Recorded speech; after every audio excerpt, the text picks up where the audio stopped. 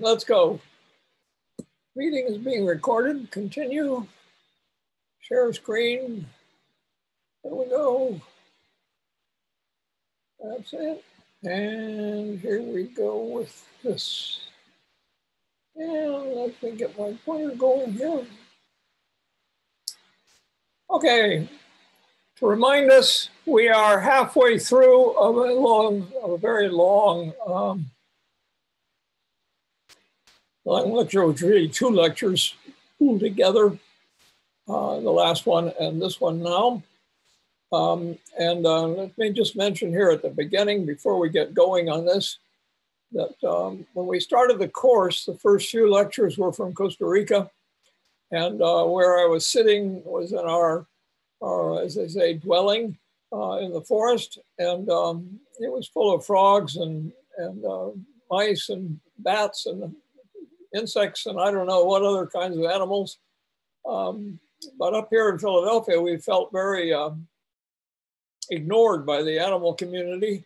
But as we were sitting here preparing for this just a few minutes ago, when he opened the back door and a squirrel came into the kitchen to raid our loaves of bread sitting on the dryer. So now we feel like we are part of the animal community up here, as well as back there in Costa Rica. It's a very interesting squirrel, very brave, very curious, but very focused on a loaf of bread. We're in a debate here as to whether we should encourage this by feeding him more or not encourage it. Anyway, we're here talking about things like BioAlfa, bioliteracy, the hardcore facts of bioliteracy, and the biopolitics of bioliteracy. And we'll continue here with the facts at the moment, the DNA barcoding part of this. And I have a note here to myself to remind you about this paper in Genome. We have now parked in the Canvas folder for this lecture a very long and shall we say very scientific paper. There's only one there. The ones from the previous lecture are more newspaper articles, which are quick and easy to read and written for a popular audience, let's say. But this one is written for 3 distinct silos in Costa Rican and international, in the international community. One is for scientists, one is for conservationists who are focused on saving it, and a third silo that's involved here is the engineering silo, who does the project in the rainforest. The project is biomonitoring using DNA barcoding. And so there's a lot of nauseating detail in there. That's not for you to memorize, but rather that's the kind of background that goes along with anybody seriously interested in the topic of understanding the impact of a industrial project on a piece of tropical complicated rainforest. So that paper is in there for you to read, and then I would recommend that you read it slowly and maybe even take it in two pieces rather than one long read. Anyway, continuing on, to remind you about this thing about the barcode is it's this one little piece of the mitochondrial genome that we all carry. And it's even a little piece of that one. This one's called CO1. And it's a 650 base pair piece of that gene right there. And everybody in the audience, everybody listening to me anywhere in the world has got the same piece there. And the reason why this is so immutable is that this deals with your oxygen metabolism. So if this gene gets mutated out of function, you die. So there's a strong selection for keeping this gene to be quite similar from species to species to species, but it can change a little bit. So if you take a barcode like this one that you see right here, and you change one of the base pairs, there's 3. The base pairs come in triplets, 3 at a time, And each one of those triplets is if you like, a code for a particular amino acid of the, say, 23 or so amino acids that we're all built out of. And the first two members of that triplet of the three base pairs cannot be changed. Basically, if they're changed, then that's a mutation that's lethal for this gene, and that animal dies. But if the third one, in a number of cases, can be changed, and so therefore, not for all amino acids, but for some. And that allows you to change a letter here and a letter there and a letter there. So you've got 650 letters to play with. And that allows an enormous number of combinations. The outcome being that this becomes a code for the particular species. In this particular case, it's this fly up here in the upper left-hand corner. Now, just one moment here. I want to get rid of these. Oh, that's all right. We'll continue on here. Now, one of the outcomes of this is that a species of animal that's had one name for a long time, in this particular case, the focal animal is this thing called a Pantales leucostigma. So it's just a little tiny wasp. That's a parasite of caterpillars. So here's the caterpillar. Mom wasp came along and stuck eggs into this caterpillar. The larvae developed inside the caterpillar, basically killed the caterpillar, and came out through these holes that you see here through the skin, or the cuticle, to put it more correctly. They then spun these cocoons. So out of these cocoons came a whole lot of little tiny wasps. They've had a name, a Pantales leucostigmus, for 100 and some odd years. To be precise, 113 years. When we barcoded them, we discovered, here's what the wasp looks like. These are the wasps themselves. They're about 2 millimeters long. When these are barcoded, they turn into 39 different species. In other words, 39 different combinations of that barcode. And each one of these turns out to be a parasite of a specific species of caterpillar in the same place. So what we have is 39 specialists instead of one who can meet 39 different things. Okay? So this was viewed as a generalist on this group of caterpillars beforehand. Now we know it's not a generalist at all, but rather it's 39 different specialists, each one of them looking for its particular caterpillar to lay its particular eggs on and develop into something like this, killing the caterpillar. Out come the cocoons, all these are the kids, and they go off looking for more caterpillars of the same species. That's the sort of thing that this kind of combination of molecular biology with regular old-fashioned field and natural history begins to reveal.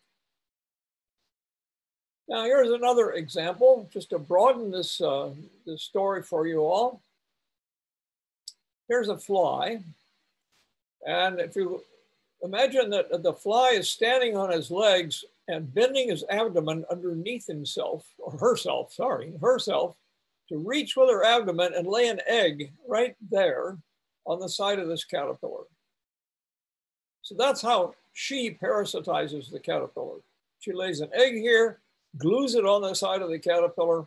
The little egg larva comes out. The larva comes out of that egg, drills into the caterpillar, feeds on the inside of the caterpillar, eventually kills the caterpillar, and out comes and pupates and produces another fly. So that's a parasite of this caterpillar. Now, we've been rearing a large number of these in Costa Rica, and you rear them by finding the caterpillars, and eventually out comes the parasite if it had one.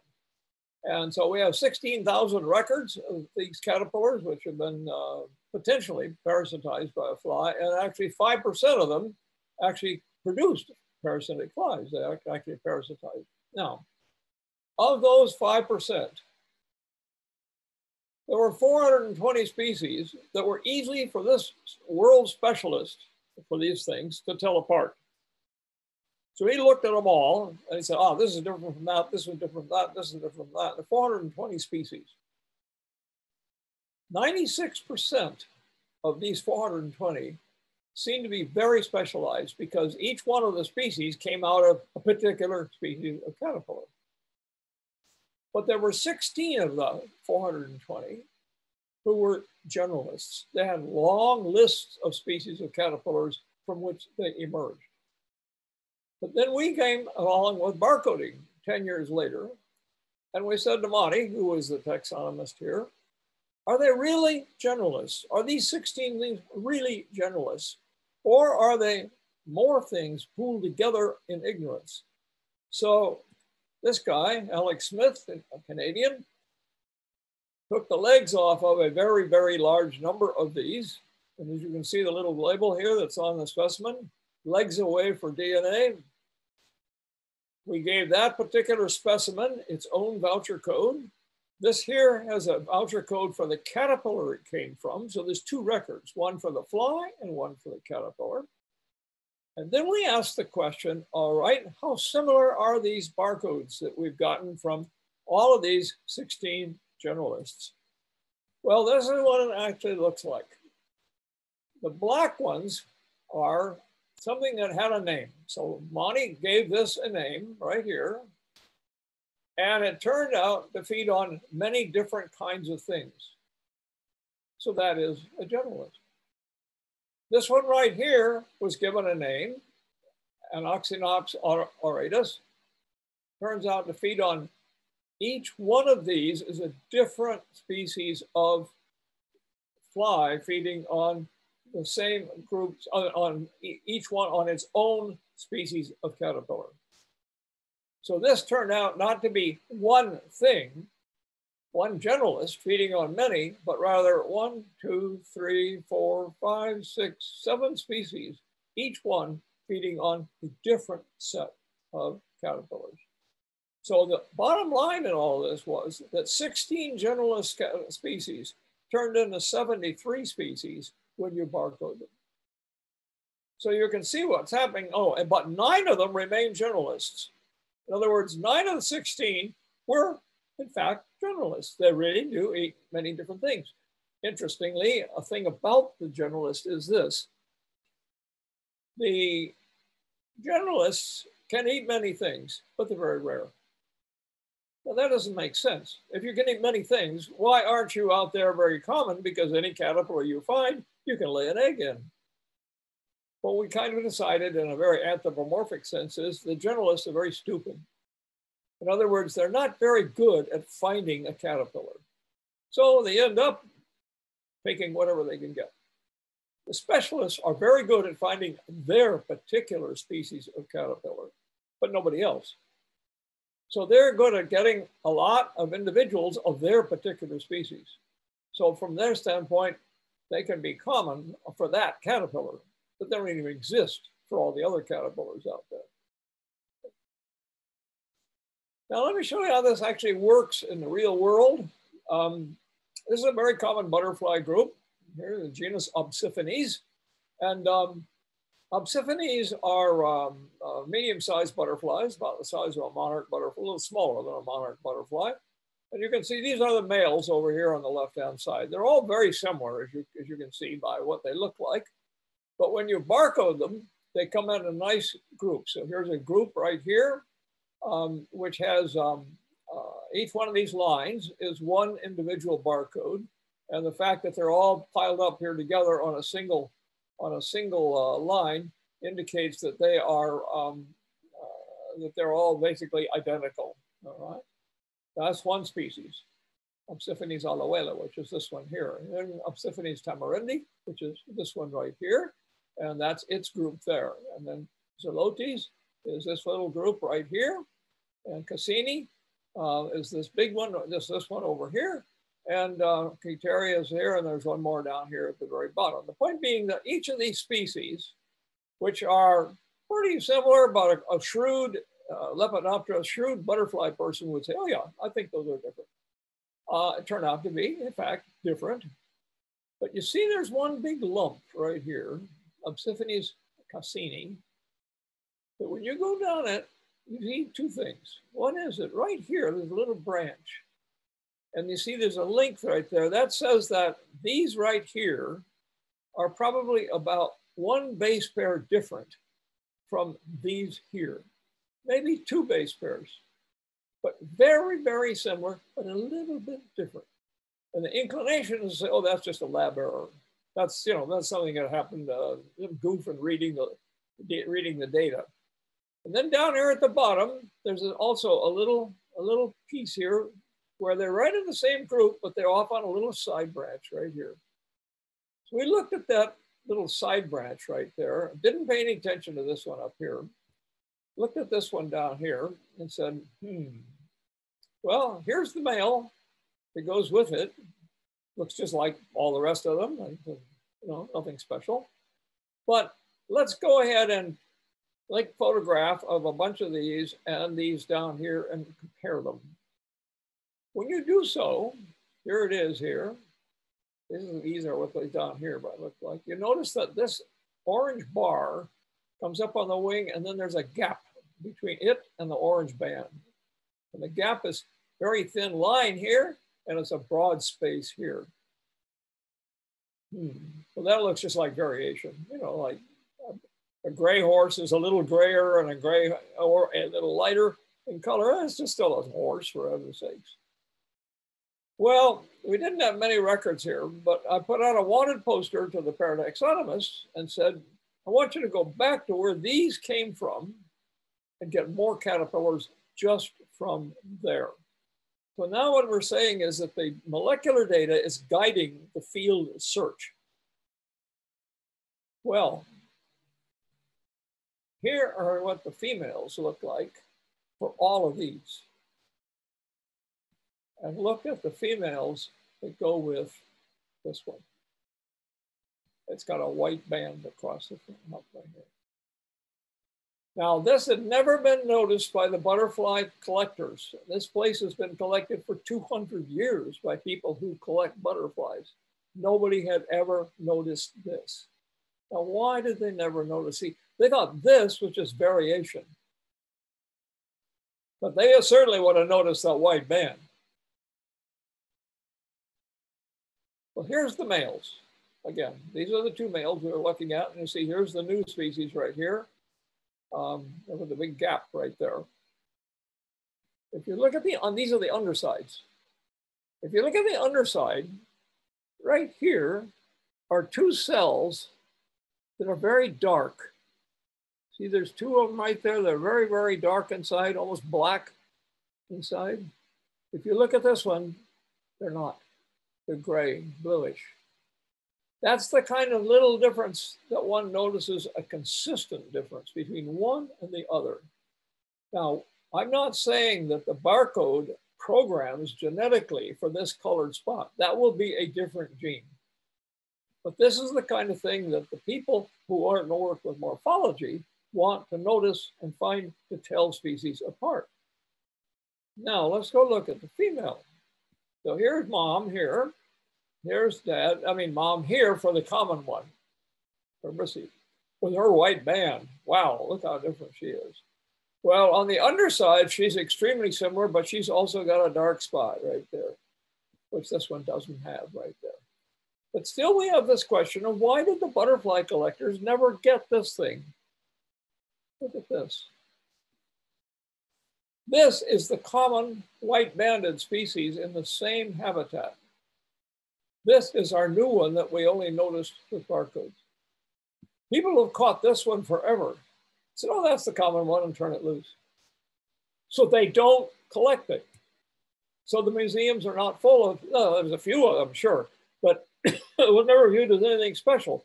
So what I'm pretty certain is that these have been caught, thought to be this, and thrown away. That's mimicry. And as mimicry does derive directly from, almost without doubt, this thing here being a mimic of that. Now, why that matters from a predation standpoint, I have the foggiest idea. I don't know why a predator would stay away from this thing and therefore stay away from this thing. We believe these are highly edible, but we don't know anything about their predation relationships. Look at how similar these moths are. if you saw that at the light at your back doorstep or in a gas station or just flying around somewhere, you'd say all of these are the same thing. Well, so have the butterfly collectors said these are all the same thing for 100 years. When we barcoded them, it turned out to be 7 different things. So how do you find morphology that backs that up? How do you find morphology that says, this is probably really correct? Because remember, that little barcode gene, that piece of CO1, is not programming for the color and pattern that you see here. That's other genes. Right? So what are the other traits that tell these things apart? Well, male moths have got genitalia, which have very complicated forms. This is the male genitalia of this species. This is the male of that species. This is the male of that one, and so on. Look at the shape of this right here. See, it's turned inwards with a sharp point on it. Here it's a round thing like this. Here's some combination of the two, but notice this comes down and goes, sweeps out in a pattern like this. This comes down, that goes to nothing. And furthermore, this piece in the center is very round. This is very pointed. So if you go down looking at each one of these, you begin to see that each one of these genitalia are different. That relates, of course, to how the males and the females mate with each other. And it's all part of the morphology that thing will have genetic programs for, genomes for, being different. But in terms of what they want to look like, these are all baits and mimics. These things are highly edible and look like very, very distasteful, not edible things. So at the end of the day, you end up with classic information about the animal, butterfly itself, the caterpillars that go with it, the parasites it has, the remains of its pupae or larvae, and the data about the data about the specimen itself, the dates, the places, what it was doing, what it was eating, and all of that. And the pupae as well, photographs of the pupae. And you get millions of these records along with the barcode. So you have now 2 different ways of combining this information and beginning to work with it. And right now, in that particular site, we have 500,000 of these things.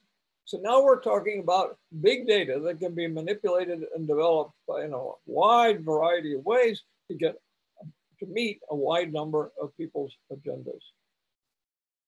This is basically the base for bioliteracy. Just like BioAlfa back here, BioAlfa baptismal, the one I mentioned before. And this is all part of giving a dictionary, giving a vocabulary to the whole population of Costa Rica.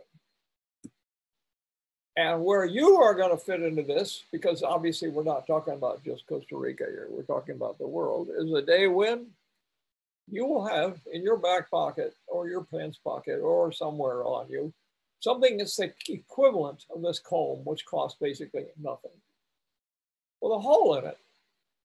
And you can take a piece of any living tissue or dead tissue for that matter, and put it in a hole, it will barcode it.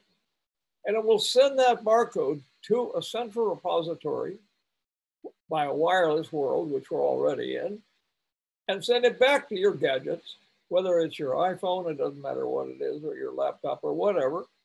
Send it back and say, oh, this is such and such. Or it'll say, oh, we've never seen that before. Where are you? You say, well, I'm in southern Nigeria, standing in the rainforest. They say, oh, would you take a photograph of it? So you go snap and you take a photograph of it. Now they've got a barcode, a locality, a photograph, and they can follow this, or you can follow it either way to work out getting a name on it or figure out what else it does. Or it can also send back to say to you, whoa, are you in Africa?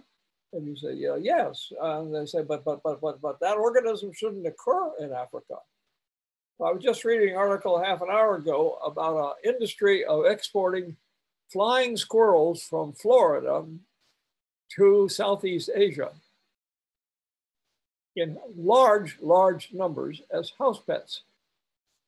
Those squirrels, those flying squirrels, which are native to Florida, southeastern United States, will establish themselves almost for certain in Southeast Asia. So you'll have a new fauna, a new piece of fauna in that part of the world. It'll get eaten by predators. It'll get run over by cars. It'll be people's pets. It will carry rabies. It will bite children, and all kinds of things will happen. And one way of knowing which squirrel you're dealing with is by barcoding the tissues, or barcoding the feces, or the hair, or the saliva, or whatever it happens to be. So that's where it begins to fit with everybody. And pretty soon you've got 8 billion people on the same team. That's the only way I can think of. Well, literacy, of course, is the same kind of thing. Now, how do we used to do this in the old days? Get names on things to know how to deal with them. So there's a box of parasitic wasps that have emerged from caterpillars in the ACG, just as is, that we used to take once a year to England to go to the British National Museum, which had a huge, enormous, still does have a huge, enormous collection of insects from around the world, and specialists who do the taxonomy of those insects. So we went over there once a year for routine identification of our things from Costa Rica, all right? And this is the world, this was the world authority for this group of wasps that we were just looking at in this box, okay? And he spent his entire life basically doing the taxonomy of these wasps. So we would go sit down with him and give him the box of wasps, and he would sit down and it would take him a day of looking at these specimens one by one by one by one at their detailed morphology and figure out what name should be put on them. So this time, this before I took these photographs, we took a leg off of each one of these wasps beforehand and sent that off to be barcoded. So that's why they have a yellow tag on them. You see, they all have this yellow tag which said legs off for DNA. They're what they look like close up. So that's taking one leg off of here and sending that leg to Canada to be DNA barcoded. This is what's left of that box after I identify what I can do by barcodes, and I don't know anything about these wasps. In other words, by looking at their barcodes and collating that with their records that already exist in Google, in databases in Canada, I could put names on almost all in that box, leaving just these to be species that he had never seen before, that there was no record of beforehand. So now this is where he puts his attention now, is in these undescribed species. Instead of wasting a whole day going through all those specimens, furthermore, instead of having me to do the politics of convincing him to spend a whole day on doing that, now I can do this by barcoding, and he can do the important stuff with these remaining species which don't have names yet. This is Ian today. This kind of DNA barcoding is coming along right at the time when society has produced a moderate number of people like Ian who were specialists at whatever they were: birds, frogs, toads, snakes, beetles, wasps, it doesn't matter what they were. And they spent 40, 50, 60 years of their life becoming basically identification machines who really loved and really knew some particular group. They're all dying. They're all going. And society is not replacing them. The social structures, the university structures, the government structures, the sense of discovery and the sense of need that society has had in the past is not there anymore. The outcome is that the only way now and the next generations of people are going to be able to identify these things is by their molecules, is by their barcodes, not by having somebody like Ian who spent his whole life noticing a little black dot on the underside of a wing. So now we talked about where BioAlfa is. It's in Costa Rica. Let's take another look now here at what is conservation. In the beginning, conservation was the shaman's wild garden, the place in the forest where he knew the plants that he needed for drugs, for medicines, for hallucinogens, and basically nobody else went or fiddled in that spot. That's like going into your medicine cabinet and playing with all the bottles. All right, so that's really where conserving a piece of the forest comes from in the first place. It's the shaman, the thesis that the shaman knew were very, very important for him. Now, there were rules in conservation as well in the beginning. One of the ones that one of my favorites is that the upper Orinoco River in South America, among indigenous Indian groups, they were not allowed to kill more than one tapir per year per village by themselves. This is their rules, unless a neighboring village had killed one of them. And then they could kill 2 tapirs. So this is the kind of thing that's a sort of a social conservation as opposed to a place conservation. Then, of course, along comes the King's Hunting Preserve. We all know about this from the every top level of the social pyramid has got their own private place, and the King's Hunting Preserve was certainly one of those. Yellowstone National Park, which many of you at least heard of, if you haven't been there, was established in the 1800s as a nice summer place for Washington, D.C. politicians to go to pass the summer hot, muggy months in Washington, D.C. And the first railroad went directly to Yellowstone. And it was, the staff was the U.S. Army, keeping out everybody except the upper level politicians. And I grew up around wildlife refuges as a place that were for protecting animals, birds, mammals, and so on. And that was my viewpoint as a child. And my father was the director of U.S. Fish and Wildlife Service refuges.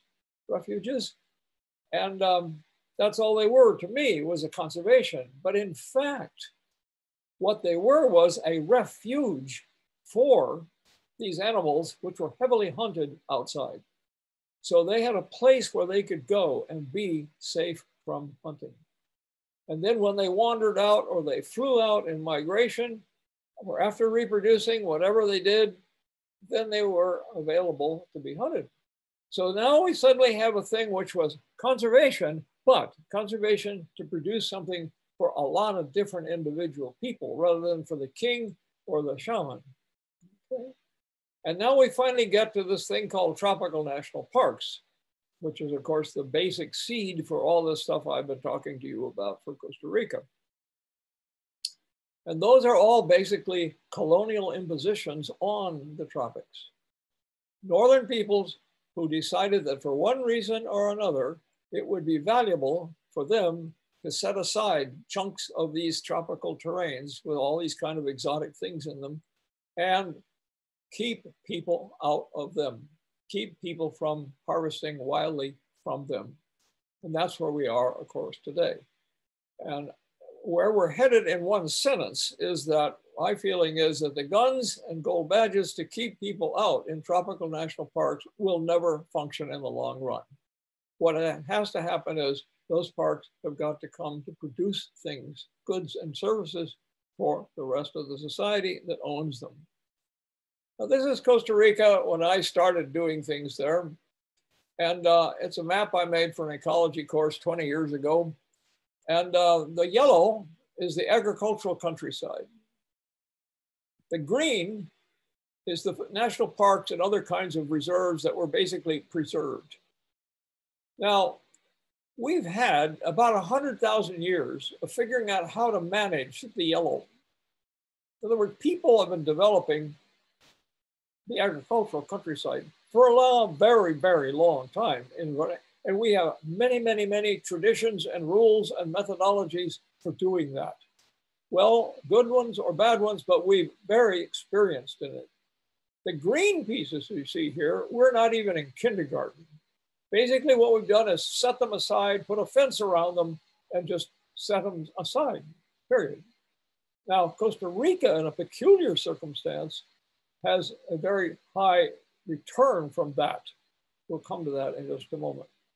If I put high school students or you up against a blackboard and say to me, okay, what do these green areas offer to a country? If you spent any time in Costa Rica, you would find yourself saying, well, they produce water. Because this is the ACG, the place we're talking about all the time here, where we are our laboratory. These are the mountains, and these clouds right here are the condensed water, which is condensing down and flowing in this river, and out of that river comes the water for irrigation of rice and pineapple and melons and pastures and all the other kinds of things. Basically, this conserved wildland is a water factory. That's what it does. And it generates water. That's a good, or a service if you like, but basically it's a good that comes from saving this. Because if you denude these hills, you take the forest off of them, they produce water in the rainy season like crazy, but in the dry season, they produce nothing. And so what happens is, so a national park is a way of managing that wild area to produce a good fine. So that's straightforward. This is the real payoff from those green areas. Now for Costa Rica, this is only a third the size of the budget of the University of Pennsylvania, but the point is that $3.5 billion a year comes from this crop. And this is foreign income, which comes to Costa Rica, basically because it's a green country. There's a lot of complication behind that sentence, but basically because it is a friendly green country and has saved a very large chunk of itself in a wild state, but with the normal civilization of hotels and restaurants and highways and the society and so on to go with it, it generates $3.5 billion a year. That is a crop. In other words, what is this a photograph of? This is a photograph of two Scandinavians willing to pay $500 a day each one to stand in the hot sun and take a picture of a termite nest. This book has brought more money to Costa Rica than any other publication ever published. And it's just a field guide made by an academic in the University of Costa Rica. This is meant to be a slogan, but it's also a very real expression about what's going on. Ecotourists are a better kind of cattle. They're not the only kind of cattle, but they're certainly a better kind. So basically, this word gardenification sort of crept into my vocabulary, and then I flipped it into Spanish as jardinificación. And very interesting, it stayed that way for years and years and years until a Costa Rican politician at the time when I was on the stage to present these ideas to the president and the cabinet of Costa Rica, said to me, Dan, that's a gringo word. You don't want that word. And I sort of looked blankly at him, and he says, no, it's a finca de la naturaleza. Now, finca in Spanish means like a small ranch or a small garden, a small farm. And of course, nature is here. So what he's saying is it's a natural farm. And this is the Spanish way of dealing with it there. As I've emphasized already, we have had our entire society is full of the technology and the sociology of taking care of gardens. They produce for us, we protect them, we fertilize them, we plant them, we're careful where we walk in them, we fight over them, we do all these different things that society does. So if you can get a wild area, nature, to be viewed by society as a garden, you've already crossed a whole lot of the difficult boundaries. Because if society thinks of the garden as dangerous, the wild area as dangerous, a source of things that go bump in the night and that you need to worry about, then all of a sudden you've lost the battle. But if you have people thinking of it as a valuable piece of the wild area, a valuable piece of the society, then at that time you've gone a long, long way in real conservation. So now, to biodevelop the garden, this is like saying to biodevelop your garden behind your house, you have to, without damaging it, you have to know what is inside it. What are you going to plant in it? How do you harvest from it? How carefully you have to walk through it?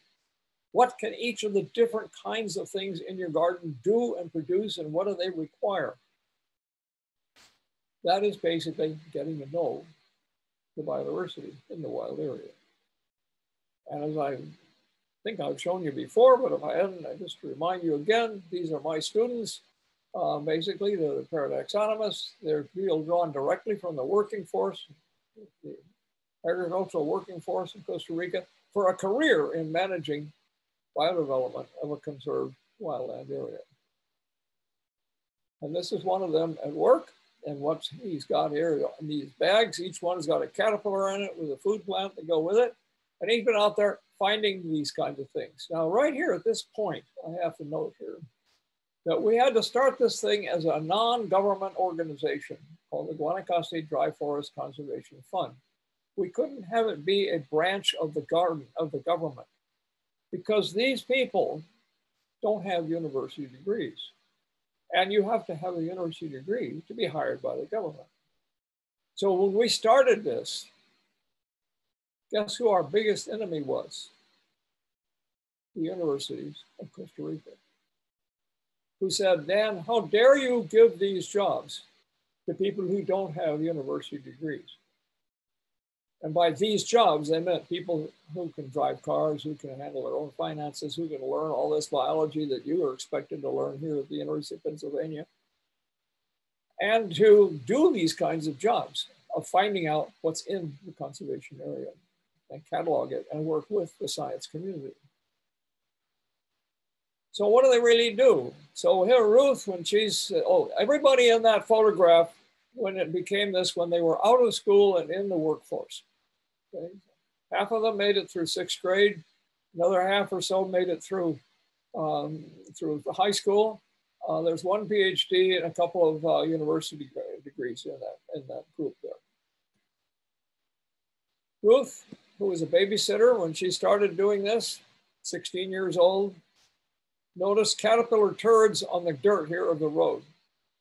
She looks up here and sees the tree crown, so she knows the caterpillar's up there. So she goes and gets Memo, who was working as a tree planter. He brings a ladder, puts it up there. Ruth climbs up the ladder, finds the caterpillar. The caterpillar goes in a bag with the food plants. These food plants then come home with their bags by these people who are, as I say, these are working farm people, and hung in a barn. So this is basically like raising chickens, except that each chicken is in its own plastic bag. Each caterpillar is in its own plastic bag with its own food, which has to be changed every 2 or 3 days. So this is like taking care of a farm, except what you're doing is generating scientific information, which you then database on the spot. So these are pupae waiting to come out to produce adults. The bags with the caterpillars in them are out in the sunlight so that the sunlight helps with photosynthesis on the green leaves in the bag. But here what's happening is the data about this food plant and the caterpillar that was on it and the photographs that go with it all go into the laptop there in the field by them, not by a database manager hired with a university degree, not by a website manager, but by them. Why? Because what we said to the website manager was, no, we don't want you to do this stuff. We want you to teach the paradoxonomists how they can do this stuff. So they do their own databasing, their own management of their own information. And all I am is a data checker, is quality control. They also hang lights in the forest like this. There's a car battery sitting on the ground behind this that's producing the 12-volt battery juice to run these. There's a black light there and a white light there. It mimics a star, and it attracts moths to this white sheet hanging up in the forest. And this is Hazel, who was a wife of a school bus driver, and Sergio, who was a taxi driver on the Nicaraguan Costa Rican border.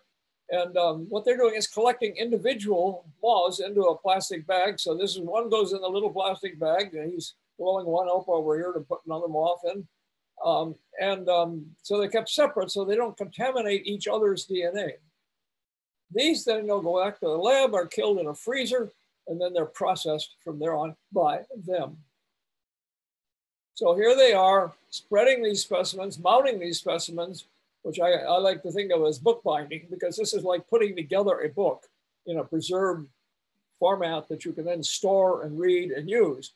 So what they're doing is taking the moths that they collected from the lights, putting them out on spreading boards like this, putting them in an oven and drying them, and doing the same thing that a person with a PhD would be doing in the Smithsonian Institution in Washington, D.C. And then finally, they're also not only doing the technology of this, but they're also explaining this to visitors. This is the scientific attaché from China and his assistant over here on this side. This is the chairman of the department, the chairman of the Department of Biology of the University of Costa Rica, who has finally come around to realizing that, whoa, in addition to our university students, we can have these kind of students too. They just work at a different level.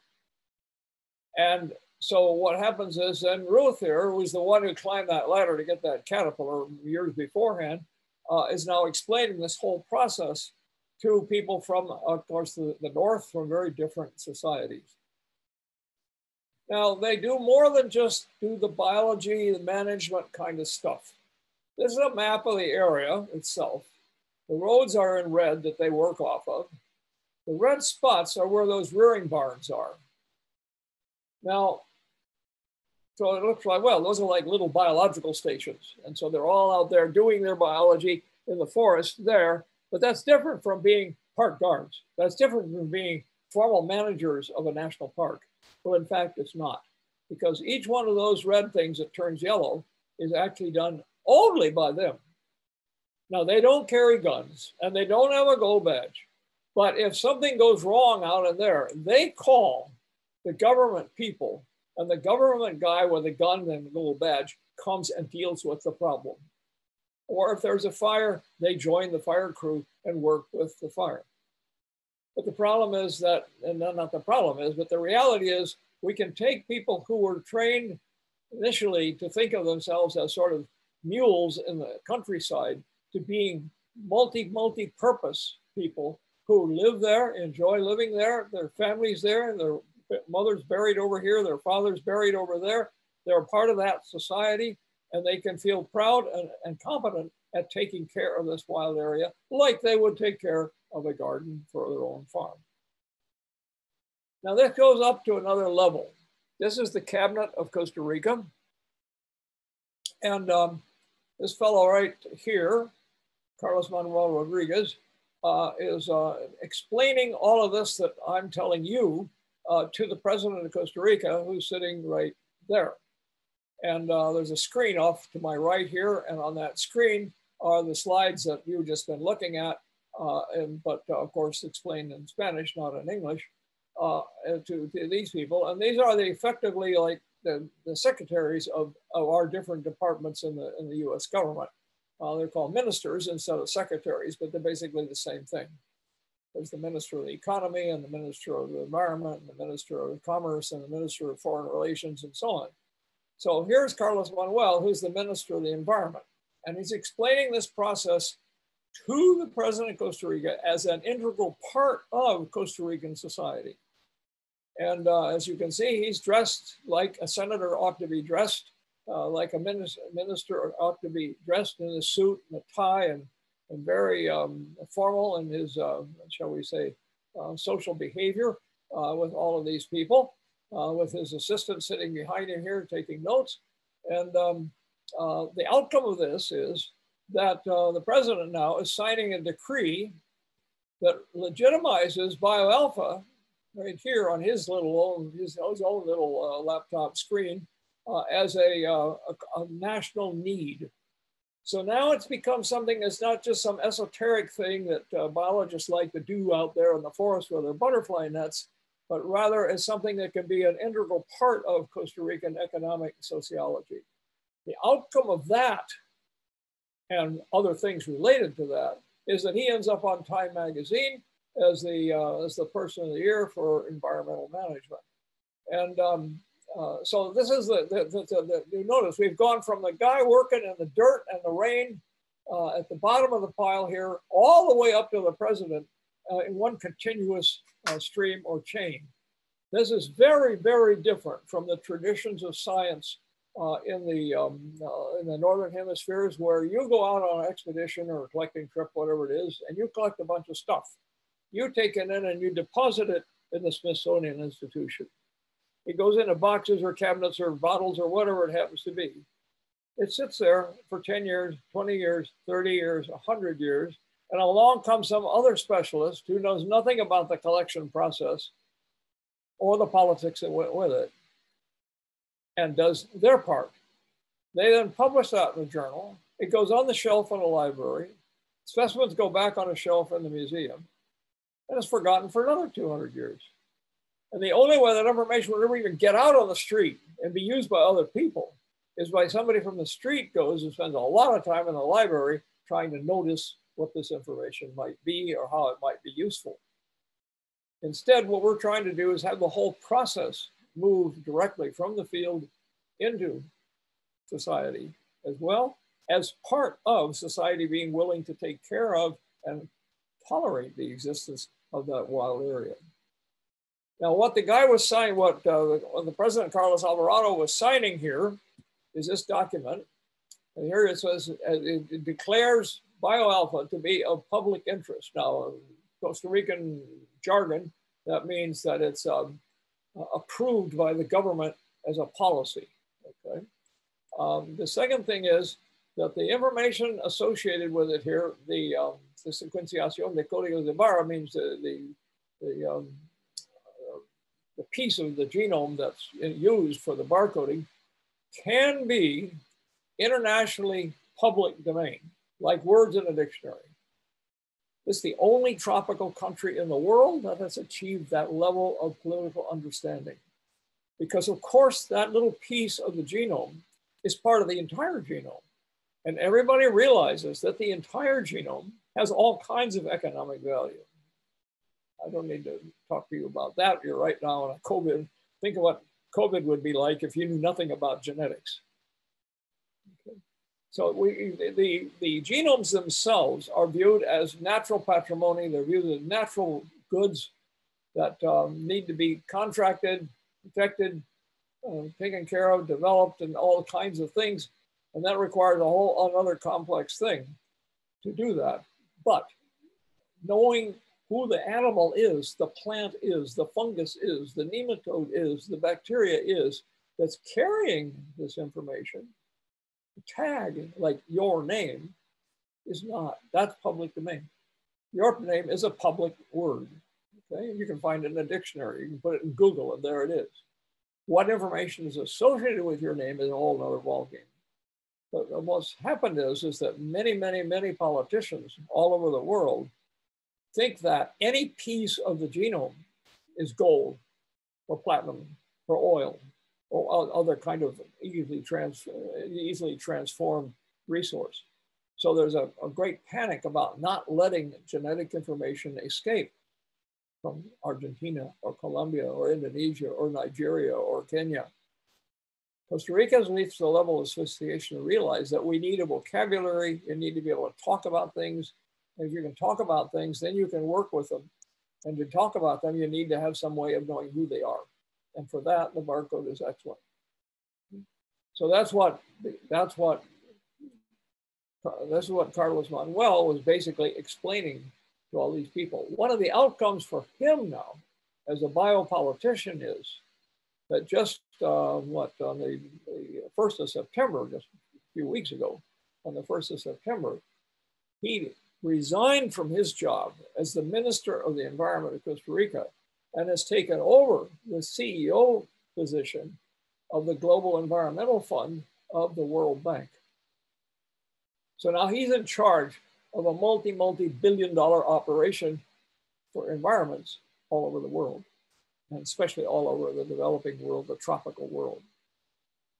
He's the first time that the World Bank has been willing to entrust somebody from that world to be in charge of the Global Environmental Fund. And his springboard for getting there was the green country of Costa Rica. So that's his reward. It's not money in the bank. It's the opportunity to move up the ladder. Now, BioAlfa can't just talk about this stuff. It has to actually go out and do it. So this is a map of Costa Rica. And each one of these dark areas here is a national park, just like you would think national parks in the United States. And each yellow star is where BioAlfa now has a inventory process going and being run by the park, not by us. What we do is provide the barcoding, but now they handle putting the traps out, servicing the traps every Thursday or every Monday or every Wednesday, whatever the day is that they do it, being responsible for the samples, putting them in a freezer, getting the labels on them, all that kind of stuff that the parataxonomists are doing back up here in our area, or in my laboratory, if you like. And what they were doing now, so what happened is that we had a workshop, as they like to say, showing staff members from all these different parks how to do this stuff. And they went back home and they set these things up and they're running it. We now have a first full year of data, which has just gone to Canada for being barcoded 2 weeks ago. So that's the process of getting it out into other people, moving it away from the science community. These people who are doing this have no background whatsoever in science at all. And almost all of them would have maybe made it through high school. It's also being published in global, if you like, magazines. This is Manga Bay, and it's an electronic journal, basically, or magazine that goes out to the whole conservation community, but mostly the South American and Central American one.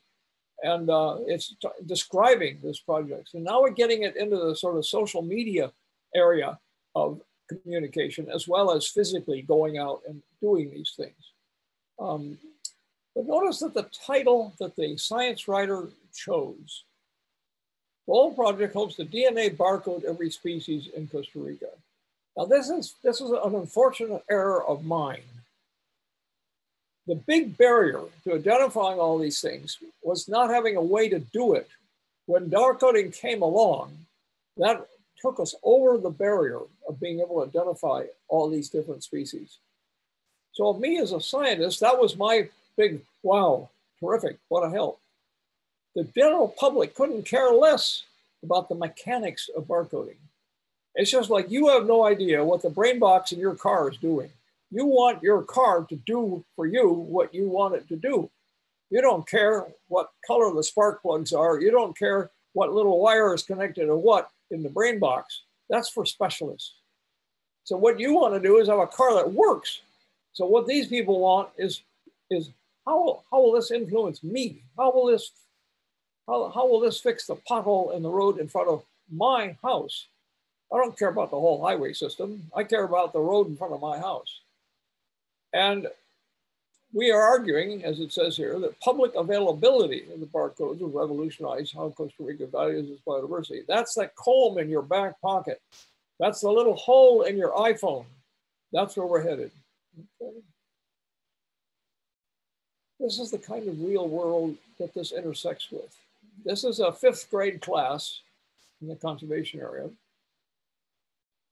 where this teacher sent me a photograph of this kid, the 5th grader here, holding the snake very calmly, showing it to the others, explaining why it's not venomous, all that kind of stuff.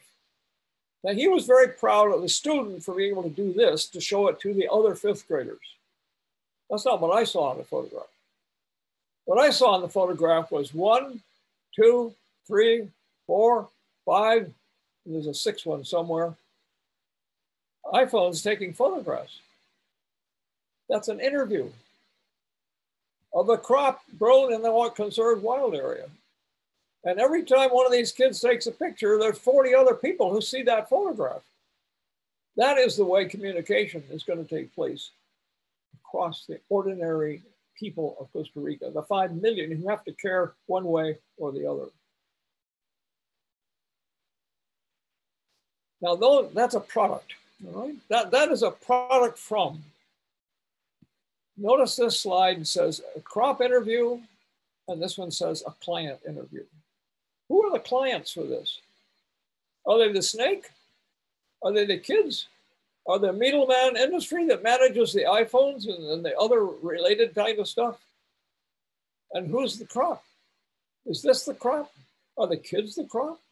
Is this industry the crop? They're all tied up together and they're all doing something with each other. These kids 30 years from now will be the ones that make a difference whether this forest they're standing in survives today or not. But now let's get more esoteric. This is the ACG, the conservation area here in the background. And this is a young orange plantation just being seeded in. 4 years later, this is that orange plantation. Billions of oranges. Go through a juice machine. Produce juice and produce a rind. And out of the rind, we extract essential oils. And the essential oils are sold in your stores right here now as hand cleaners, biodegradable degreasers. That's worth more than the orange juice is. So what do you do if you have this many oranges? Now multiply that by 1,000 trucks for the orange peels after you've extracted the juice and the essential oils.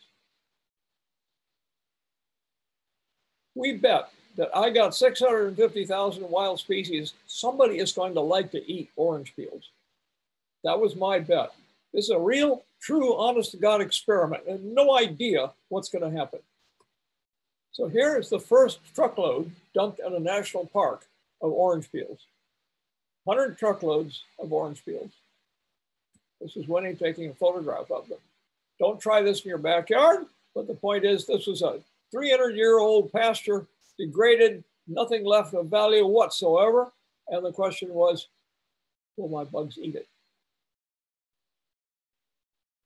That's what it looked like 6 months later. Horrible, like a toxic waste dump for some out-of-control industry. 6-inch deep, tar, smelling like Cointreau. That's what it looked like 18 months later. Not a trace. Insects ate all of it, and the fungi that come with it. And this is the workforce.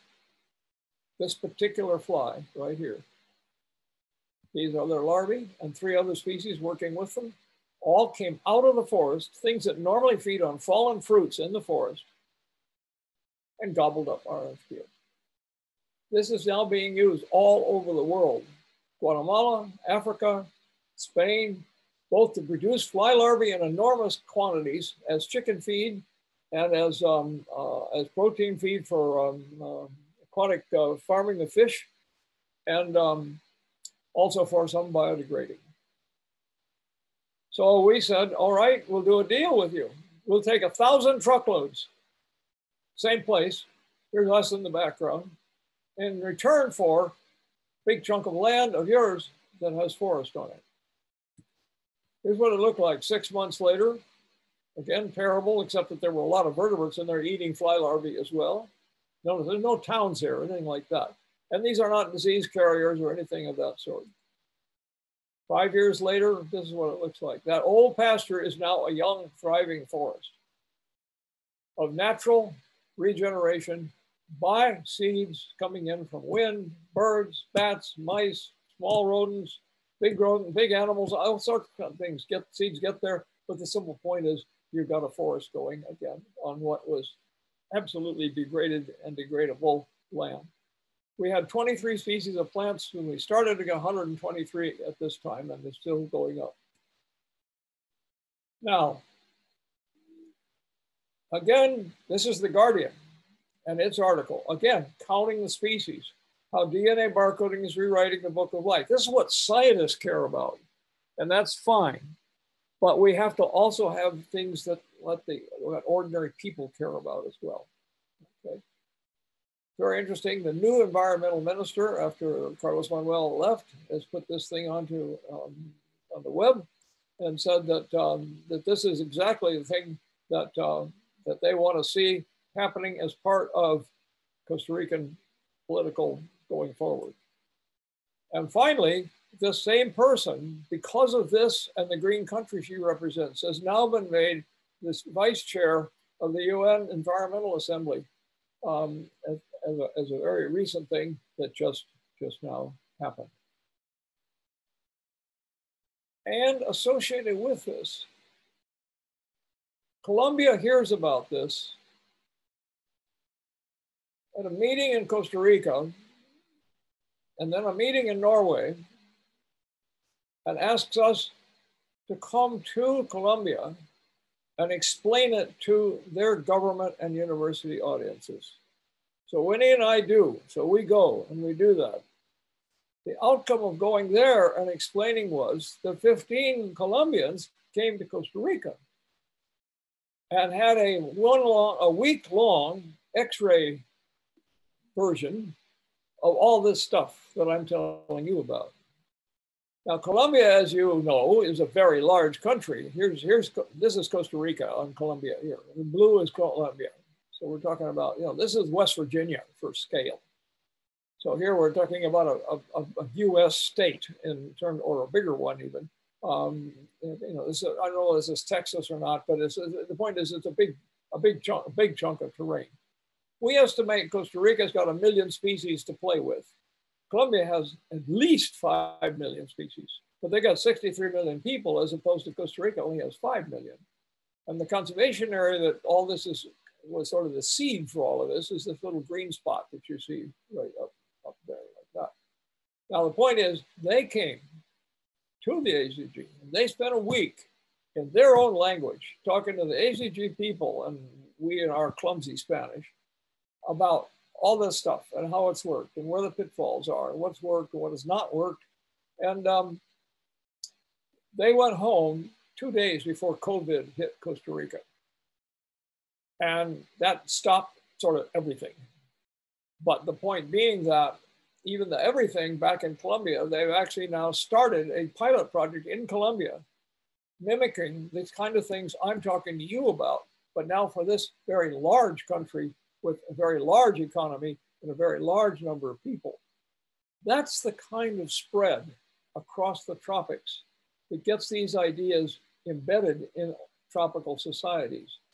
It doesn't work very well when you push down from the top, when the World Bank, the International Monetary Fund, IUCN, whatever it happens to be, pushes down from the top and says, thou must, thou must, thou must. And if you do it, we'll give you a big chunk of money. That works. The people will take the money and they will appear to be doing whatever it was that was being pushed on them from the north. But what we see over and over again, as soon as the money stops flowing, the desire to do it disappears because it was being done as a way of getting the reward. What we see now is that if you go and you let this stuff spread like a virus at people level, from country to country, from government to government, from NGO to NGO, on its own because it's logical, that has a much better chance of surviving and becoming part of an integral part of society for their own conservation. So I think what I have to do, I'm a couple of minutes early, but I'll have to stop here because that was my last slide. And so we'll stop there. And if we have 6 minutes, if people want to ask me any questions on the chat, right at this moment, I can do that if I can get back to the chat. I'm not sure how to do that.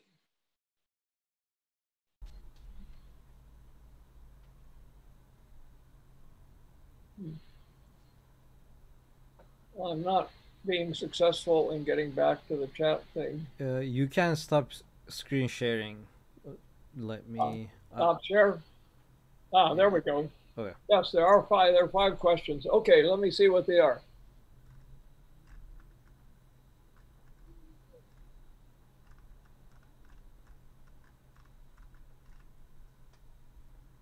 Yes, first off, what Ozan Karatli said to everybody is that don't get lost in the details. Try to understand the big picture. And part of that is in the abstract. You want to look closely at the abstract at the beginning because, of course, the abstract was extracted by me to be readable in the classical elevator pitch. you're talking to a politician, you maybe get 1 minute of his attention. And so he's got to get the big picture from there, and he doesn't care about the little details. Well, and the thing I want to add maybe about that one particular thing is that as a scientist, I went into all of this thinking like I have to justify every single word and sentence that I say with data and with other people's data too. So I write, say, a 5-page report. I take it to the minister. He puts it on his desk. He turns to the last page and reads the last 2 sentences. He says, yes or no. The title, sees the title, what the topic is, but he turns to the back end, looks at the last 2 sentences and makes his mind up, yes or no. And I had all that time into putting a complicated document together. Okay, now, Katie McCluskey said, why would evolutionary selection pressure choose more specialists rather than generalists? What we like to generally think is that their selection for specialists is that when food, or whatever the resources you're specialized on, but let's take food here as the case, when that fluctuates in density, if you're specialized and very good at finding it, when it gets scarce, you still find it. So you stay in the game. Your population may fall, but you're still there. Whereas if you're clumsy, or stupid, as we like to say as humans, if you're clumsy or not thinking ahead, whatever it is, and the food density goes down, you don't get it. You die, you're gone. So we select for specialists over and over again because they're good at staying in the game when things get tough. Generalists are good at staying in the game when there's almost nothing left out there to eat, but they can eat something. It's the old, can you live off of shoe leather? You know, you're starving and you don't have anything but the leather in your shoes. Can you live on that for a while? You're a real generalist. Okay. So as Katie says, extreme niche partitioning. The way we as scientists describe this is niche partitioning, detailed niche partitioning, meaning we only look for the particular thing that matters to us. We're specialists.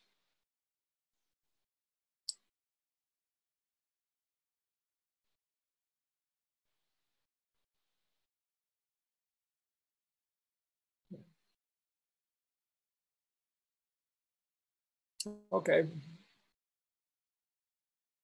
All right, I guess we close down there then. Yeah, the chat screen is empty. Okay. See you all next time.